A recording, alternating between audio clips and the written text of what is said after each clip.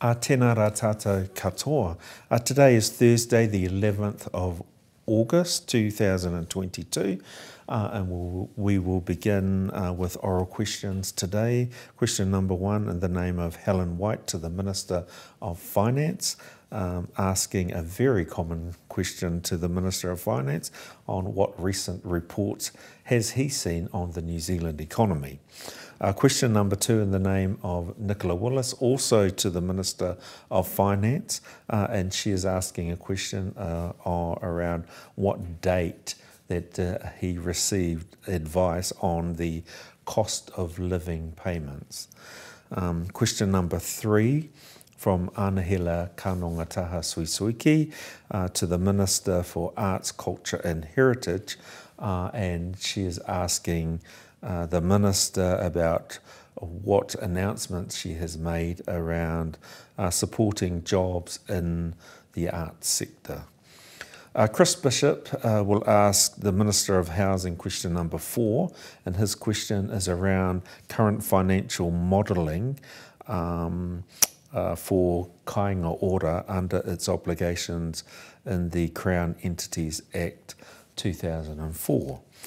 Angie Warren-Clark will ask the Minister for Women question number 5, and her question is regarding what the government has done to ensure greater diversity and representation of women on public boards. Question number 6 is from Dr. Shane Reti to the Minister of Health, and he is asking the Minister about the impact of health campaigns recently run and how many people have been employed under the Kiwi Health at Jobs Critical Care Nursing Campaign. Chloe Swarbrick will ask the Minister of Finance question number 7, and she's asking about what reports he has seen with relation to the impacts of monetary and fiscal policy throughout the COVID-19 pandemic. Shannon Halbert will ask question number 8 to the Minister of Transport, and his question is about what reports the Minister has received about the Clean Car Discount Scheme. Brooke Van Velden will ask the Minister of Health question number 9, and her question is asking how many nurses are currently needed to eliminate shortages in the health system. Vanushi Walters will ask question number 10 to the Minister for Diversity, Inclusion and Ethnic Communities, and that question is about what the government's ongoing support for ethnic communities are.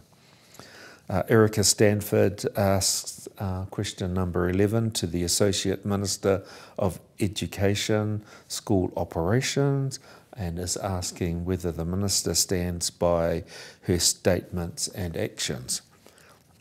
Dr. Anai Neru Leavasa will ask question number 12 to the Associate Minister of Education, Pacific Peoples, and his question is asking what the government has done for Pacific Peoples since the delivery of the formal Dawn Raid's apology last year.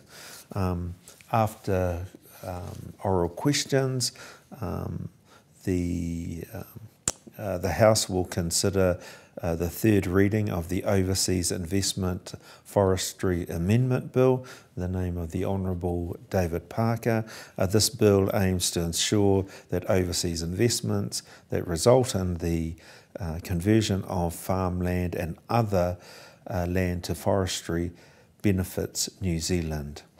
Following that bill, we will have further consideration of the oversight of Oranga Tamariki System and Children and Young People's Commission bill, and if we have enough time after that, we will consider the Screen Industry Workers Bill second reading. that will bring us to the end of proceedings for today, and the House will adjourn until Tuesday, the 23rd of August 2022. Kia ora mai tātou.